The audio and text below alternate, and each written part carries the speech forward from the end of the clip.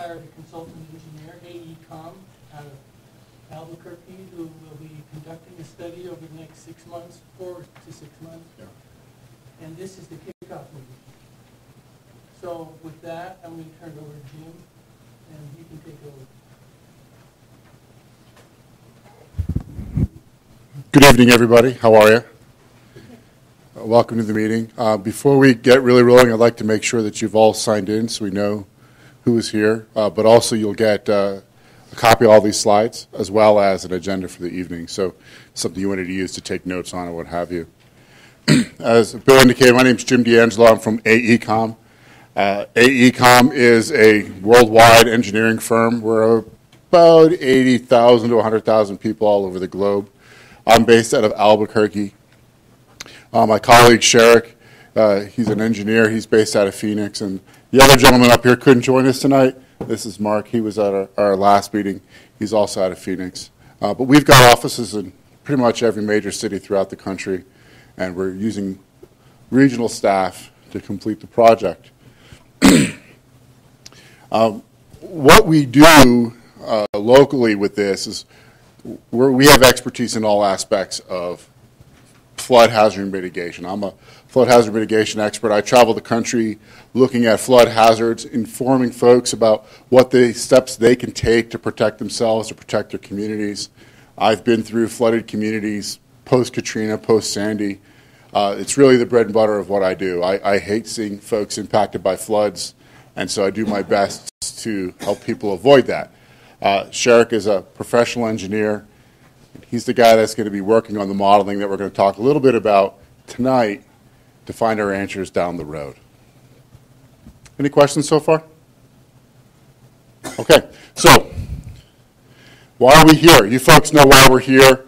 The city of Aztec has had a couple flood events that have impacted a large portion of your community. Nobody likes to be flooded. A little bit of water is more than a headache. I know that. It has a large impact, not just on your physical possessions, but on your quality of life. It's dangerous to drive on flooded streets. It can impact your daily commute. It can impact your home and your possessions, your pets. It's a big stressor on your life. The city recognizes these risks and included in your planning to start looking at some mitigation actions. And by mitigation, what we're looking at is steps we can take today, engineering-based steps, activities that'll reduce the risk down the road. And that runs the gamut between a study and a meeting and public outreach to, on an extreme scale, a giant concrete dam. Those are all mitigation actions. We'll talk a little bit more about that.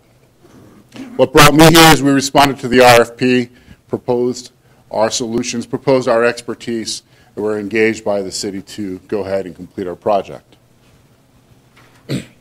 What are the goals of our project? We're here to reduce the risks to your life and the impacts to your life. Really, that's at the end of the day. But this is the first step.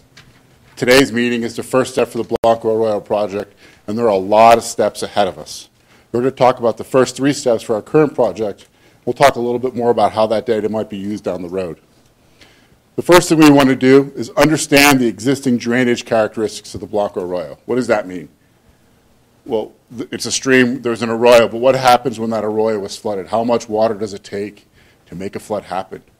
What can we find out about the flood that did occur to help us prepare for the next rain event?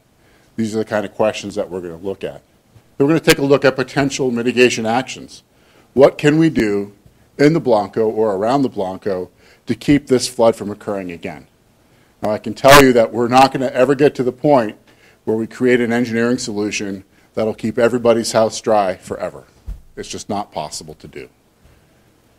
But we can look at solutions that make the most sense for the most people, or make the most sense from an economic perspective, or make the most sense from an ecological perspective. There's a lot of different ways to skin this cat. But if you're here tonight to hear that we're going to build a dam around the community and it'll never get wet again, that's not going to happen, I'm sorry. We're going to look at those kind of solutions down the road. We're also here to create public awareness. We want you folks to understand what we understand about the problem, so you can take steps not only to protect yourselves and your neighbors, but then be aware of what might happen in the future. Because again, we're not going to be able to ever protect you from every storm, so you need to be aware of what might occur. And that awareness is really important. And lastly, at the end of the day, we'll have a set of conceptual drawings that'll provide some of those solutions to the community that you might be able to enact moving forward, roughly around the 30% design point. So there'll be some ideas there. And we're going to engage the community throughout this process to make sure that those ideas make sense to you. There's a lot of things that we could create and propose, and you know the community better than we do, of course. And oh, that's a dumb idea, Jim. We're here to hear that and to make sure that we work with you to go through that process. So we're really here to support you. Any questions so far? All right, we'll be done in no time. So what's the scope of our project? The scope really for this part of it is the Blanco Arroyo. Now, we have had a Cocopelli at Hampton Arroyo meeting. I'm going to tell you that 98% of what you're seeing tonight was said to those folks 2 weeks ago. So these projects are in parallel to each other right now. I'm going to talk about the Blanco moving forward, but you can almost just reinsert the word Cocopelli in there if you have questions on that and hear the same thing. We broke it up just to make it a little bit more manageable. At the end of the day, they're going to be delivering almost the same product at the same time for both of those areas. We have 3 phases to our project. Phase one is data collection. That's where we're at right now. Phase 2 is hydrology and hydraulics. That's where we're going to do the science. Hydrology is how much water in a given area. Essentially, when 4 inches of rain falls from the sky, how much volume of water are we looking at in the Blanco Arroyo?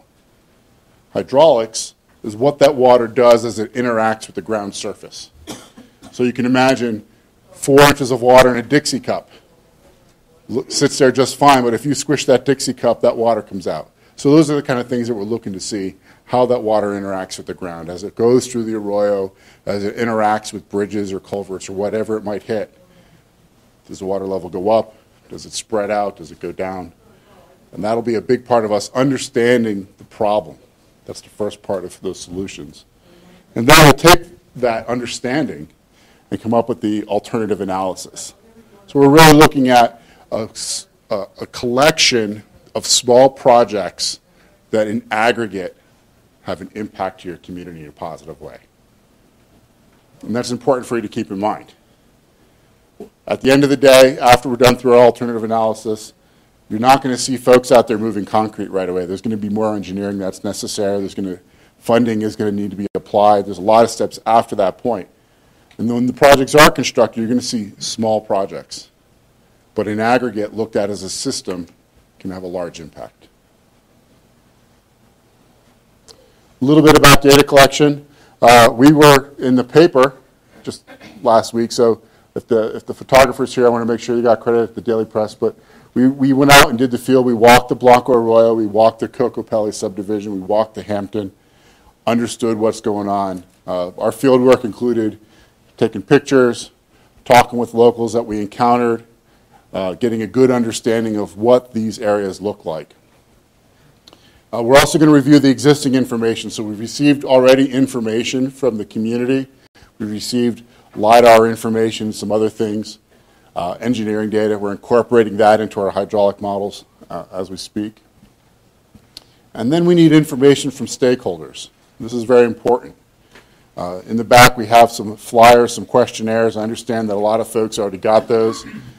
If you want to fill that out tonight, great. If you want to fill it out tomorrow and send it into Mr. Watson, that'd be wonderful as well. If you don't want to fill out the form at all and just want to write me a letter with photographs attached to it, that'd be wonderful as well. We're looking to collect data of your experiences of what happened in those storms. And if you do go down the road and give us that information, please be detailed. Dates are great. If you happen to know how much rain fell, that's a wonderful characteristic that we need to obtain. If you send me a picture of a mud puddle without giving me any data on that mud puddle, it doesn't do me any good. So I need to know where it was, when it occurred, how deep was it.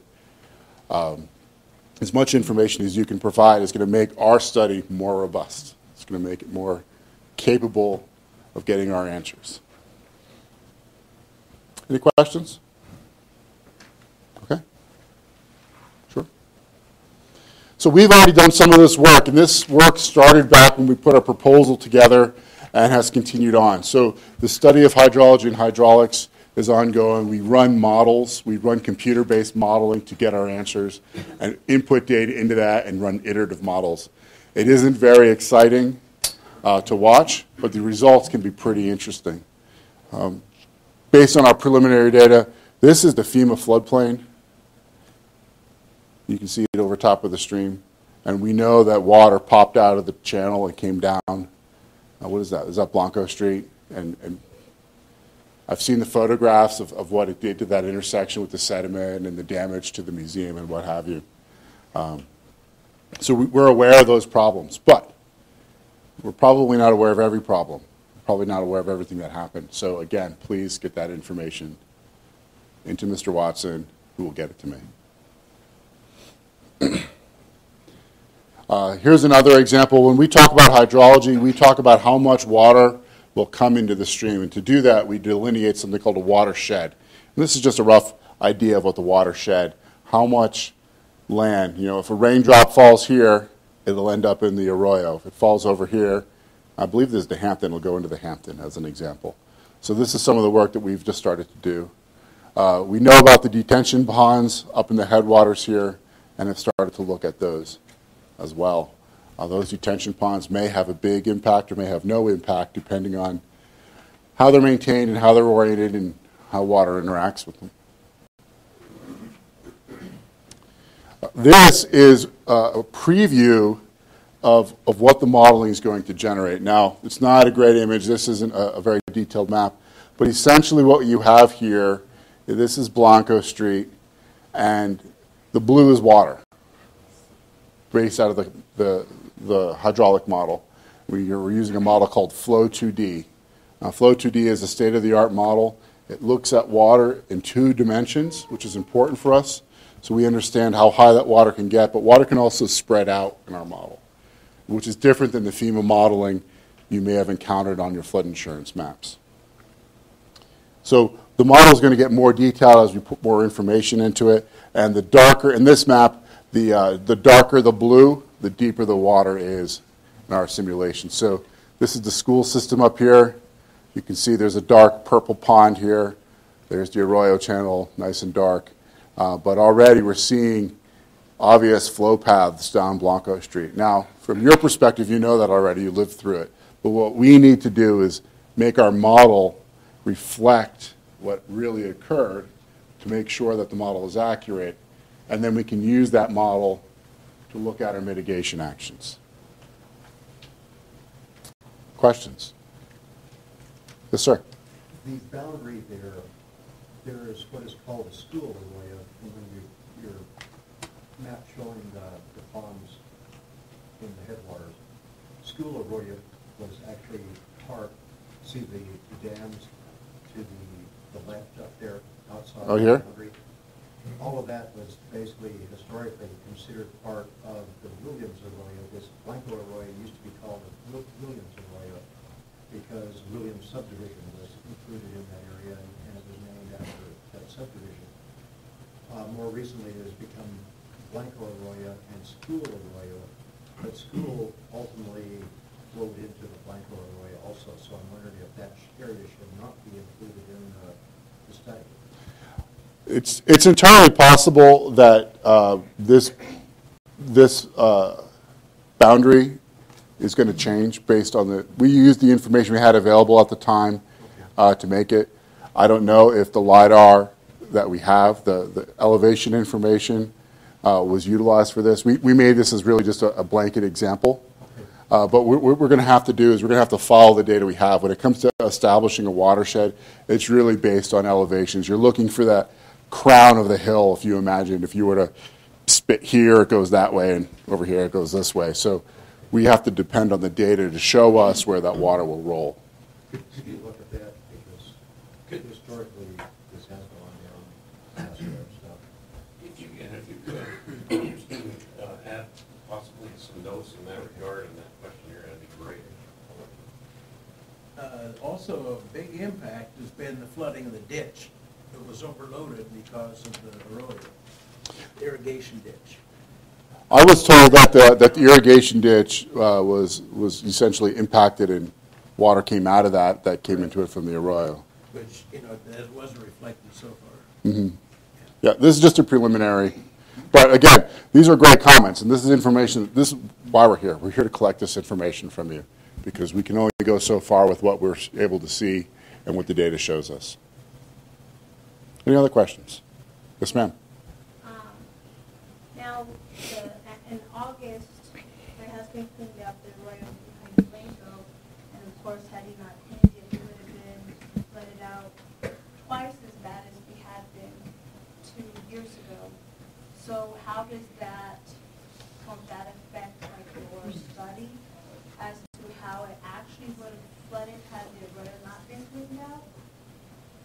Does that make sense? Because it hadn't been cleaned out when it flooded almost, which will be now 3 years in September. Changes in the arroyo as the arroyo matures, or as seasons go by, are an important factor to consider. Our model is going to be based off of the condition of the data that we have at the time. We can take a look at how those changes should be incorporated. And that's part of the field work that we did. We were out there 4 weeks ago, saw the whole arroyo and how it looks. So we're there to collect that data and change those things. But if you are aware of major differences, as an example, tomorrow the arroyo turns left instead of right. Well, because it's cleaned out now. Right, so it's going to have more capacity. Yeah. And it hadn't been, it'll be 3 years in September. Right, but we were out here in February and we saw. Yeah, I know. Okay. We had cleaned it out afterwards, after it flooded in August as well. We didn't leave the arroyo for fear that it was going to flood. Right, with all that sediment coming down it.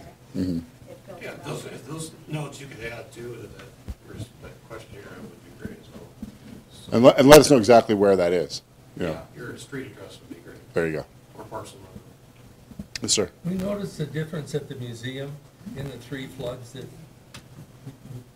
recent floods, in the material load that came down. The first 2 floods had much more material in the water than the third flood. The third flood had less trash in it, less sand. So it was so the water flew faster and deeper, and didn't deposit as much material as the first 2 floods. Now, was it a similar amount of water in your experience? It's, the last 2 were pretty close. It just ran with more velocity, so it could have been a greater rainfall in the third flood, I don't know. But it changes the way the water moves depending on the material. And then, like when they're talking about the housing developments along there, that could affect what happened in the flooding. Sure, the sediment load is an important factor. The weight really changes, and it fills in, and then the sheets of water go right over where the fill-in is and moves on. At least in Main Street, it moved up and down the street and had a lot more force. Now, do you think that may have been because the previous storms cleaned out the I arroyos? have a feeling that's what happened. Yeah. That's what I would suspect to some degree. And I think it was coming down. It washed it. Where those the little dams are. I think those were pretty well loosened up, and so it came on through. Just for the volume. It's nobody's fault. It's just what I observed. Well, that's great. Yeah, I mean, that's important. In the back, please. The first 2 rains that came up, it wasn't, there was a lot of sand, but that last one, that's when I got all the trash, the sticks, In our house. in the house. Not just around the house, in the house. That's when you got it up there, Joy. Huh? Yeah, in August, the last rain that came from that was, the last one that came down, that's the one that got us the worst, when it went in the house. And where are you located, miss? 409 Blanco. And is that at the top of the, I'm sorry, I don't know where the address. Where you were at a while ago walking with that guy? Yeah, that's. I'm on the other side. Up here? No, I'm. Yeah. Where you showed that picture, you and that kid walking a while ago, or that other man walking on the arroyo banks? Yeah. I'm across the arroyo catty corner. Oh, okay. Close to the canal. Right below the canal, me and the canal connect, that's what. I live right next door to the canal, the ditch. The Lower Animas ditch is my boundary line, property line. It got them all on the glass. Yeah. Where? It's going to be up. Yeah, it's going to be that way. Yeah. It's hard, isn't it? The school is right across the street.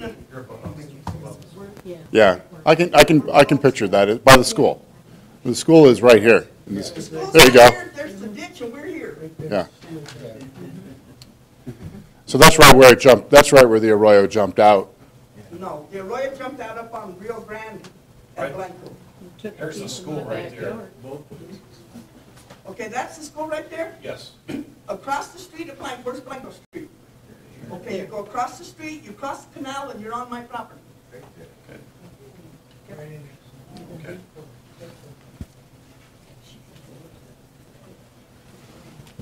You stole my clicker. Oh, sorry. Take that word, sir. Miss, did you have something to add? No, sir? I'm not a Blanco resident, I'm Coca Valley, Tunis, Coca Valley. Okay. I live on the Hampton Arroyo. The 2013 flood, there was less water, and there was less sand deposits. I have photographs. Great.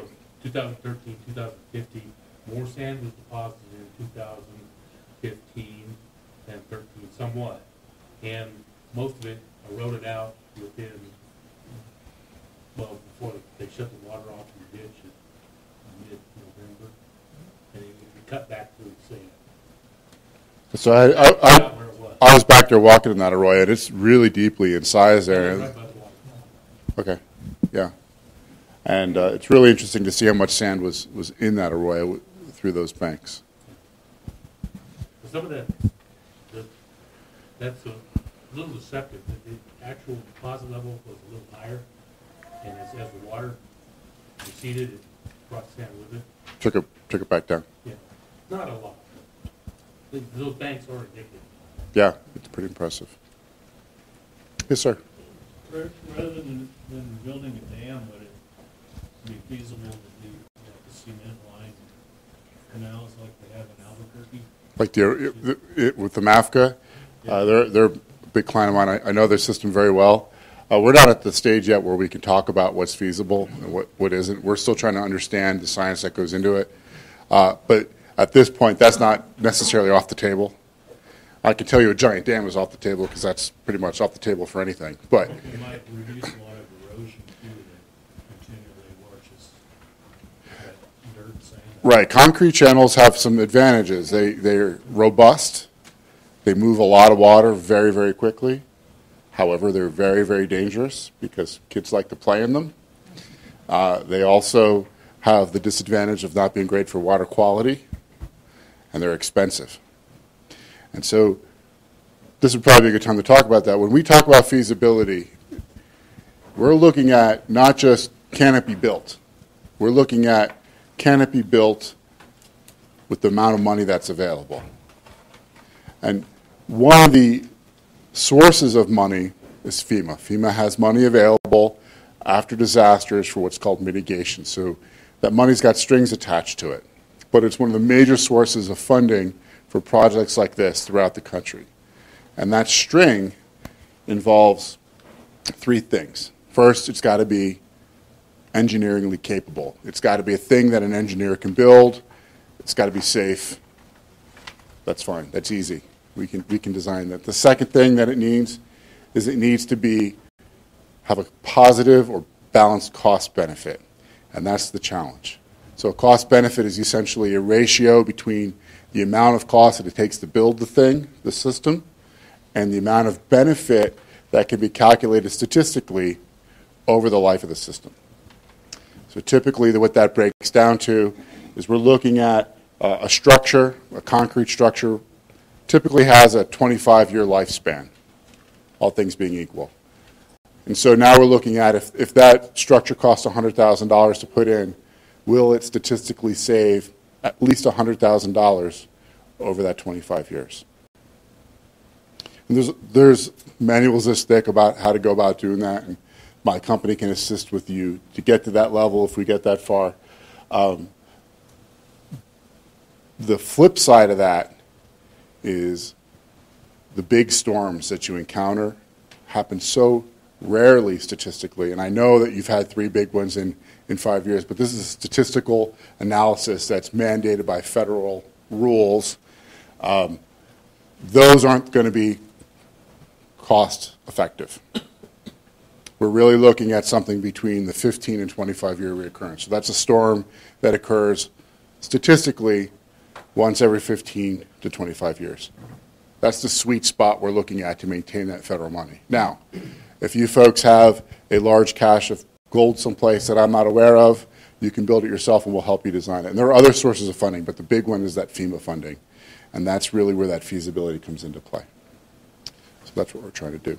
And the last... Mind donating the 25 foot on the Sword House site, they're here. No, Well, that's exactly where I was going next. The last criteria is that federal money can't be used on private ground. So it's got to be in the public domain to utilize it. And that right-of-way would need to be obtained in order for that to be useful. So FEMA money isn't going to be used to build a little levee around your particular house as a gross example. It's going to be used for projects on public ground, so that donation may come in handy for the benefit of the whole community. So that's what I mean when I mean feasibility. Sir? Talking of the channel down there, the concrete channel, part of the problem here is the slope. It appears to me anyway, and I've seen many of these floods in my lifetime here. And the sand comes out of the hills, reaches the level. If there's any trash in it at all, or any obstruction, the sand just builds up and it just keeps increasing. I would speculate, even if you have concrete channels running down through, you don't have slope enough to carry that sand. It's just going to build up as it goes down. In 2013, we had waves of sand on Blanco Street. Some of them probably 1.5 to 2 feet tall. This last storm, that didn't happen because there wasn't as much material. The Sure, yeah. branches, the trash coming down. But literally, there were waves coming down Blanco Street in 2013. Well, you bring up a really good point, and something to consider about any of these solutions is maintenance. Whatever is constructed will need to be maintained. And that could be a significant challenge. We encountered some grade control structures, big, you probably know what they are, these big basket, looks like stair steps for giants in the lower half of the Hampton. Some of them are failing. They need to be maintained in order for it to work. Anything that we build is going to need that protection, is going to need to be maintained, or it will fail, just because the sediment load coming out of the mountains is so high and the water is moving so quickly. And how much sediment water can move is a function of its speed and how much and the size of that sediment. A lot of times when a storm subsides or is ending, the flows are much less and the velocities are less, and that's when the material starts to fall out of the flow and the roads, for example. Yes, sir. I used to play in that arroyo, right where the arroyo crosses the Blanco right above the school. And I drove up there the other day and I was amazed at how narrow that channel had become. There, where it crosses the road, I bet you it's the carrying capacity is 1/2 to 1/3 of what it used to be. There used to be a railroad that would cross the arroyo just between the where it crosses Blanco and where it crosses Rio Grande. That was 8 times, 10 times as wide as it is now. And so what I saw was that the water had jumped right at Rio Grande. And of course, that culvert, as you found out, is smaller than the one above. Yeah. And then from Blanco up to Zia, although the channel is fairly deep, it's very, very narrow. And I think, that's probably one of the contributing factors to the water jumping where it jumps. One of the interesting things about water in general is that it wants to go where it wants to go. It's Mother Nature. She's in charge, like it or not. The problem is when we live next to it, we get in the way. We do stuff. And so maybe, I don't know, I mean, do you think that channel was constricted due to development? So right, so houses are too close. So the water wants to go there and the house is in the way. That's a problem. When we narrow water, we make it go through a narrow conveyance, we raise its elevation, we accelerate it. When we accelerate water, what does it do? It's more erosive, it can carry more sediment, and it can do a lot more damage. So some of the solutions that we might think about looking far ahead, and I'm not there yet, but when we get to that point, are non-structural solutions. Suppose we were look at zoning regulations stipulating a minimum setback from a certain line within that arroyo, or we look at building constraints in these areas, in the headwaters or at the bottom. These are things that other communities have adopted that more passively control the worsening, potentially, of the impacts that development can have. So I want you to think now, not all the solutions are going to be concrete and steel. Some of them might be zoning changes, some of them might be regulation changes. And so those will be part of that proposal as well, to counteract things of that nature. The square house, they live behind me, my sister here. Their house was built in 1906. In 2000, when was the last one, 13? We're back there. These poor people got hammered. At the time, I was on the fire department, me and the chief of police at the time was Leroy Cruz. We went in their house because they were boating at Navajo Dam, they could come home and done it. But we heard this thumping and we couldn't figure out, what is that? So we went and looked, and all her fruit jars in the basement were hitting the bottom of the house on the floor. But then, now that the flood comes, it leaves them alone, but it comes into Blanco Street and gets me. Yeah, because the way they designed that road there. They built themselves during the asphalt. And you highlight something that's really interesting, is that your experiences with two different floods were different. And they're going to continue to change for a couple of reasons. First, not every storm is the same. Second, every time there is a storm, the arroyo changes slightly. We've already talked about that. But it also highlights how important it is for us not to willy-nilly go in and just start doing things in the channel. We want to make sure that we're not fixing this problem and creating 7 more downstream. And there's an idea about that. It's called no adverse impact. You could call it the good neighbor policy. But the whole idea is to look at this holistically, and that's what we're doing. We're looking at the arroyos holistically, coming up with that suite of changes with the intent that no one change or the collection of those changes isn't going to cause more harm. We're not here to do more harm. We're looking for a solution. And that's why we need to look at it from an engineering perspective and do this modeling now. When you reviewed the retention ponds, in your mind, the way they're constructed right now, are they effective? Looking at them, it's not something I can make that judgment call on. I really can't. Well, what I noticed when I was up is we have very high walls, 8 and 10-foot walls, but the overflow may be only 2 feet. There were some of those that really had no effect at all. Well, the important thing to keep in mind about any kind of retention structure is you see the top of the bank and you see the outfall. And that's an important design function. You don't want that bank to overtop. And that's why they're designed that way. That's why there's that big discrepancy. So the water goes where it's designed to go and doesn't overtop that structure, because if the whole structure overtops and fails, now you're looking at a much bigger problem all at once. Is it 10 feet or 8 feet to 2 foot reasonable? Every situation is different. Yeah.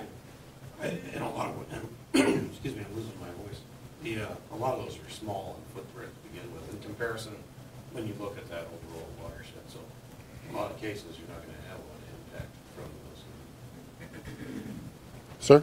Those dams never used to be that way. It's only because the way the city has been using a front-end loader to scoop out the dam, put the dirt, they used to be maintained quite differently. And the spillways have eroded out horrendously and then built back up. So we're glad to go further on that sometime. Well, again, it goes back to maintenance. And a lot of communities go down this road and fail at the end of the day because of their maintenance. New Orleans is a great example. New Orleans had Katrina, and Katrina was a terrible thing. And one of the reasons that it was so terrible is that they didn't maintain their levees, which costs a lot of money. And when the levees are brand new or 10 years old and nobody's flooded, it's easy to say, oh, we're not going to mow them, we're not going to grub them out, we're not going to do X, Y, and Z because we can spend the money on whatever else. until the storm comes and you regret it. So it's something to keep in mind that there is lasting costs associated with these solutions. Why is there where you have it that's the floodplain there? On this side, I see the high school side got all retention dams. Why is it all on the other side? That don't go to Blanco Arroyo. It's downhill from my house to your house. So it's not gonna come back, the water don't go uphill unless, never mind. Again, this it may not be a perfect watershed. This is an example that I put on the screen just to show you some of the things that we're doing behind the scenes. All right. It's entirely possible that this line, at the end of the day, is going to wiggle a little bit. And this line is really telling us about how much, helps us determine how much water is going to be at a given point. And really what we're most interested in is this, rather than that, as from the hydrology perspective. This is where your water's coming from.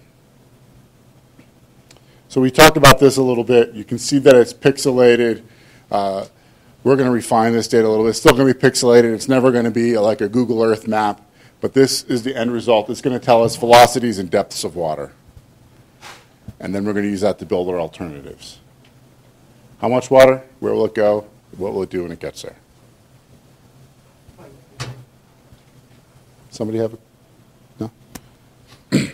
All right, so we've touched on this a little bit, but our last phase of the project will be our alternatives analysis. And we're going to use information from phase 1 and phase 2, do a couple things. First, prioritize problematic areas. And I know what you're thinking. My house is a problem. We're going to look at it as a big picture because, again, this is a system. But again, back to that, your comments are very important, so please let us know. We're going to look at flood mitigation concepts right around the 25-year event. That's what we're looking at, not the 100-year storms. You've heard FEMA talk about the 100-year storms, I'm sure. That's a storm that statistically occurs once every 100 years. It could happen twice in the same week. It could happen 3 times in the same decade. It's statistics. Yeah, right? So it's like roulette. It can't be black 7 times in a row. Yes, it can. It can. It's exactly what happens. I've lost a lot of money that way. We're going to create a mitigation solutions map as well. So this will be a map of the area showing what we found and what those solutions might be. Here's the schedule. I'm sorry, you have a question? Are you going to be looking at, the city is planning on putting a bypass through the upper end of this.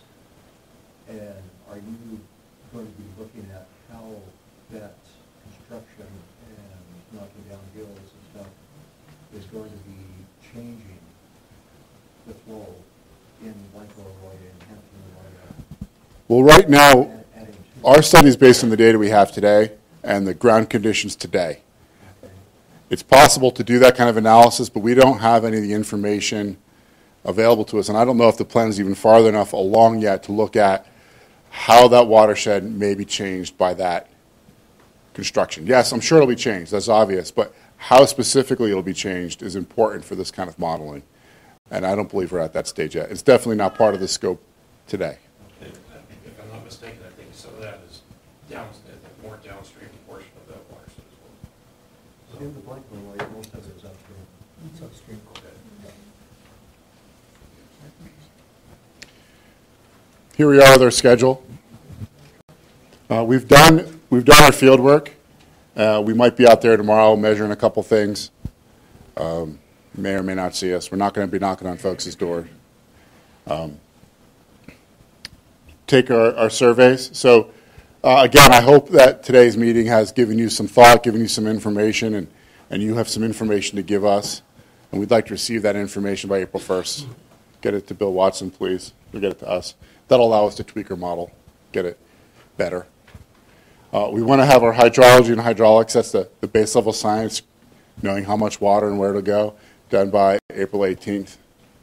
And then we're going to have another public meeting. We want to show you that information. So be ready, come on back. You'll be able to see some data. We'll start talking to you at that point about what we found. What do we know?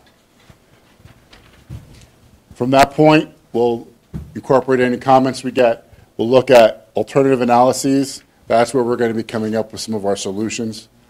Now, these aren't solutions that have to go in. These aren't solutions that will definitely go in. These are recommendations. that may warrant further study down the road. And then we're going to show you those alternatives in a public meeting, roughly around May 26th. These dates are tentative. Please don't block them off on your calendar yet. This is roughly our schedule. And we'll incorporate your comments from that alternative analysis. And our final delivery date is scheduled at this point to be the end of June. What will you be receiving at that point? That's where you'll have that detailed hydrology, H&H, as well as a report indicating what those alternatives might be, and 30% roughly of what those alternatives could look like from a design perspective. This is the first step for this project, though. And I said the same thing to the folks in the Cocopelli. This is the first step. After that, there are many more steps to go, and it's important that you look at the long game here. Maybe 2 or 3. 30%, I don't understand that percentage of what? Of a conceptual design. So you have 30% of the conceptual design that you're going to present. So 70% you're not going to be able to present. We're not, go ahead, Sherry. But, Excuse me, 100% design would be like a full construction document that you would be out would be a building. bid document. Right.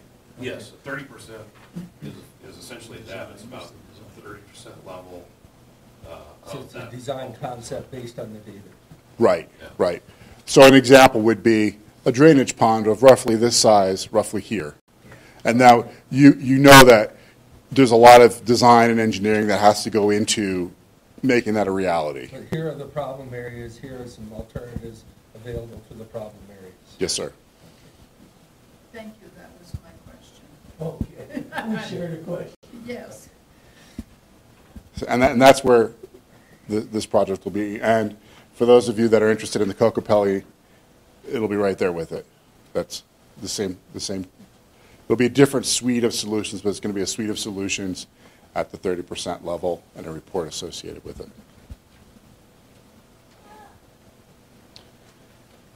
Any questions on that? Okay.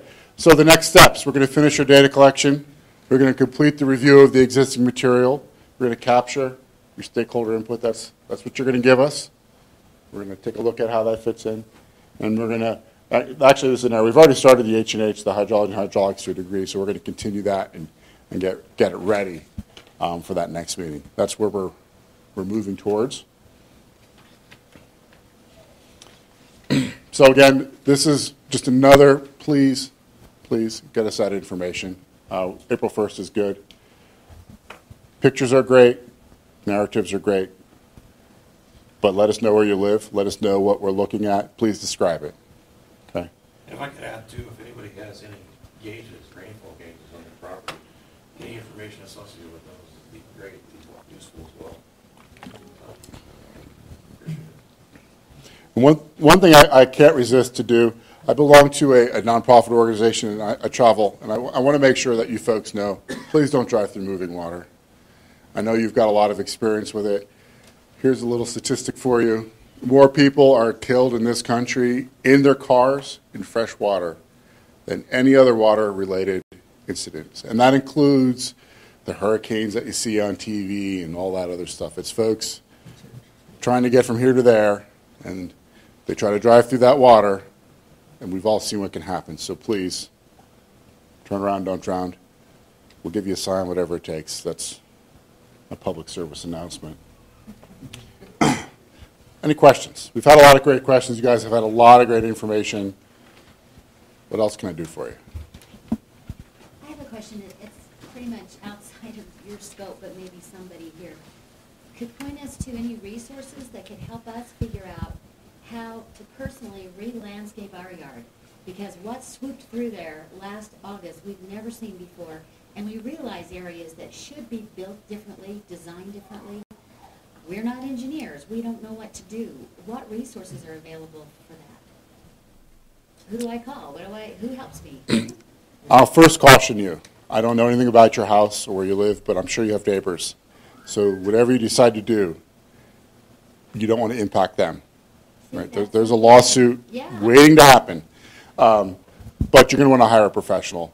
Landscape architects might be the right place to start. maybe a local engineering firm. I'm not the right guy. Bill will tell you what to do. Maybe hand you some sandbags. I don't know. Oh, we've got sandbags. They're still there. They haven't moved. My son won't let them move. He's still scared to He death. steps over them all the time. But don't let those sandbags divert water onto your neighbor. I know, Yeah. I know, that is a fear. Dig a really Because most big- of our stuff ended up across the street, and if we want to get it out of there, I don't know how to get it out of there other than across the street. Well, was it yours maybe from something else on down, because it hadn't happened before? I don't know. I've never seen it in the 15 years, but. Yeah, and then it just went through the whole. Okay, so I'll call you, maybe you can tell me who to call and get some advice. Great. Thank you. Do you have something you want to say, Bill? I want to encourage you all to leave your email address. We were out passing flyers out this last weekend, and it's a lot of work, takes a lot of time. So we're going to be using email addresses the next time, and of course our usual media outlets.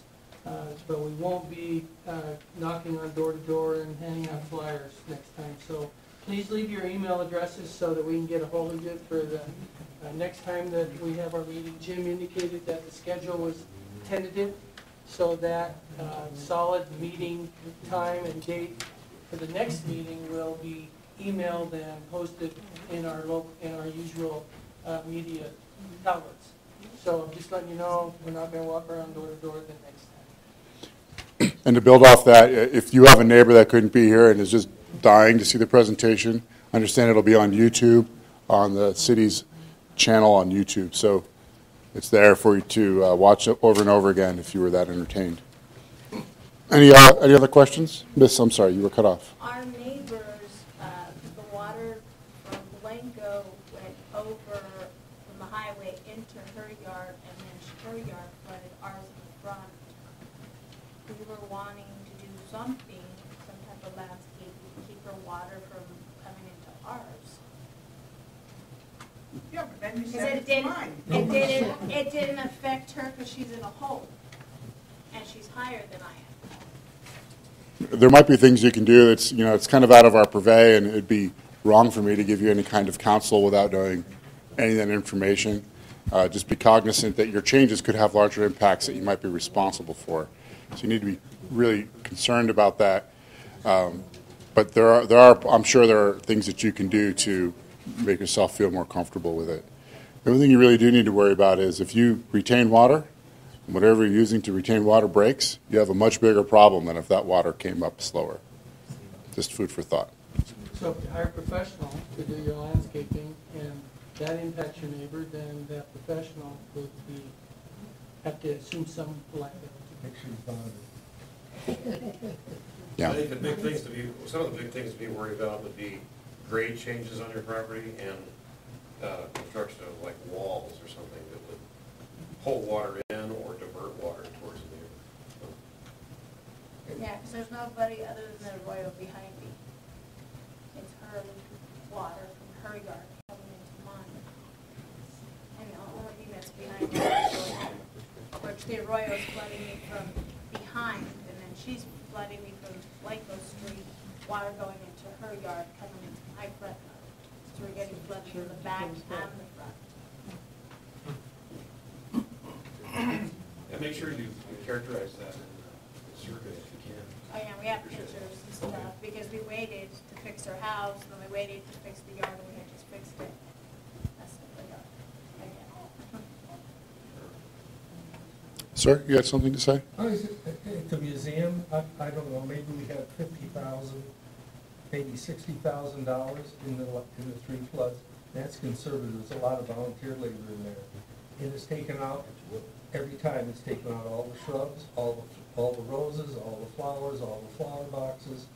And if we change that and put sandbags up along the fence, then we wipe out the hardware store, and, the barber shop. So we got to keep that open to get it through there. And then when it goes through there, it wipes you out. So, I think it's difficult. And the water's going to move, like the man says, where it's going to move. And that velocity gets up. And you drop it 8 feet into that area. Yeah, levees nationwide. This is the problem with the levee. You make this area dry, you've pushed the water on the other side of the river. You put a levee over there, now you've pushed the water upstream, and you've got it downstream faster. So there is a lot of big changes that can occur.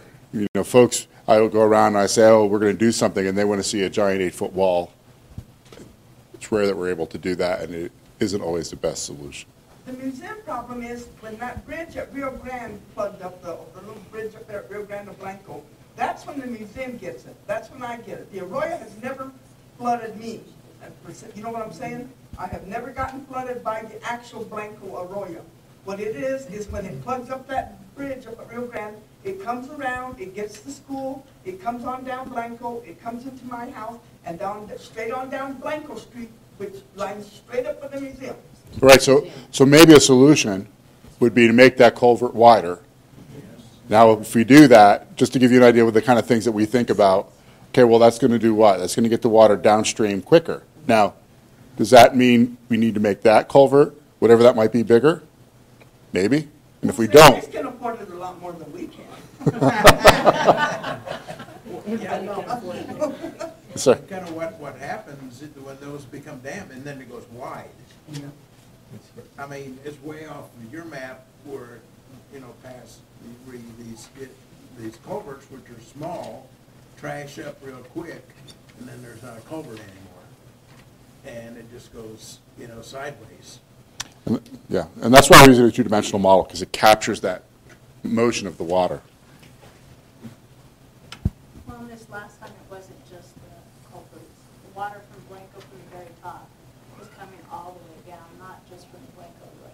That's how we got all the water. It was still, even though it was coming into my neighbor's yard, it was still rushing down Blanco Street. Yes, we haven't heard from you yet tonight. Well, when we got flooded in the 80s, that subdivision wasn't up there, and it came, the Arroyo was 17 foot deep, and I've got a 6-foot fence, and it came over the top of that, and we took 10 dump truck loads of sand out of our yard. I believe that. Yeah. It didn't stop it. It was on Lover's Lane, right here behind the high school. Pretty impressive what it can do, isn't it? Yeah, she's on one side of the Arroyo, and we're on the other side. That's why I said the route comes off their side, no. And then after that subdivision came in, we didn't get flooded anymore. It went her way. Because it plugged up that bridge here at Rio Grande and came around. It didn't, the Arroyo has never flooded. The actual Arroyo never has. And the big ditch has never really flooded. It come up some, but not like it did this last time. It came all from the street. Yeah. She's talking about Creekside subdivision. Yeah. Okay. Oh, Where the Rincon Theater used to be. And there was trailer houses that brought down from the top of the hill, behind the theater thing, down into that area. They were washed down from that trailer park up above the hill, off of Pollard. yeah, but that was just the driving. It was just dirt, and so it could hold the water, I guess. I don't know. It went through there like no tomorrow, and nothing could stop it. The Arroyo was 17 foot deep, 28 feet wide, and I have a 6-foot fence at the top of it, and it went over it and flooded everybody on Lover's Lane down. Their dog kennel, their Doberman, had about this much space before it couldn't even fit in that pen. And we had to get that dog out of there, and it was a mean, vicious Doberman. But the poor thing, the dirt had gotten so high, and they were gone, and the dirt got so high that dog couldn't even stand up. You know, me, I'm sorry, but I'm gonna save the dogs, you know, but they, you know. But Any other questions? No other questions? Well, that's what I came to talk to you about tonight. I really appreciate your time. You guys have been a great audience. You had a lot of great questions, and we got some good information from you. So that's it. We'll be back in a couple, maybe in a month, I guess, roughly a month and a half, to talk about some results. Bill, do you have anything you'd like to add? No, I just want to thank you all for coming, and we appreciate your input. Thank you.